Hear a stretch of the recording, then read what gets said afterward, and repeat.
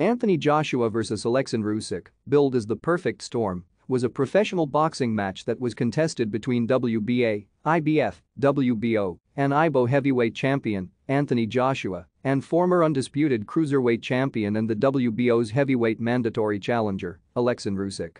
The bout took place on 25 September 2021 at the Tottenham Hotspur Stadium, with Usyk winning by unanimous decision. Usyk became the first ever four-belt undisputed cruiserweight champion in 2018 after winning the World Boxing Super Series tournament. Following the decision to move up to the heavyweight division in 2019 and after Joshua lost his titles against Andy Ruiz Jr. in June of that year, Usyk successfully petitioned the WBO to be installed as their mandatory challenger. Per the WBO's rules, a super champion is entitled to the mandatory challenger status in the event they move to a different weight class.